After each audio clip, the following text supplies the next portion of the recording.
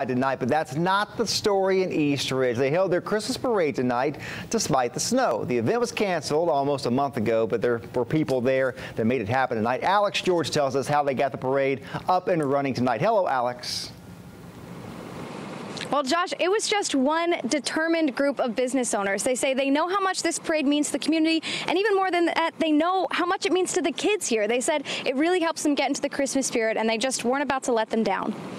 The East Ridge Christmas Parade is a tradition that the community holds dear. The community come together and just have a good old country Christmas. So when the event was canceled in early November, these business owners knew they had to help, even if that meant planning a parade in a matter of weeks. The previous parade got canceled, and we just got together and we strongly believe that the kids of East Ridge deserved a parade.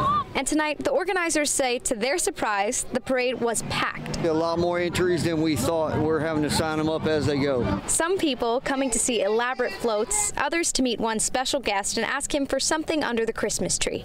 Phone.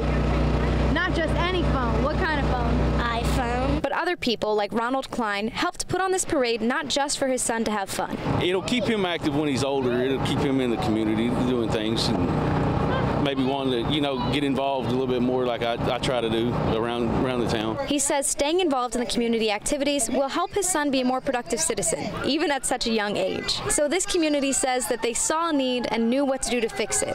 But the reason behind all of it? It's all about the kids right now. Christmas, everybody. The parade ended at 9 tonight, and then everyone came here to Camp Jordan Park for s'mores, a bonfire, and a concert. And some of the people who own the floats here at the parade told me that they're already preparing for next year. No matter what, rain or snow, like the snow right now, they're going at it once again. For now, reporting live in East Ridge, Alex George for News Channel 9. Alex, thanks so much. You can see the snow.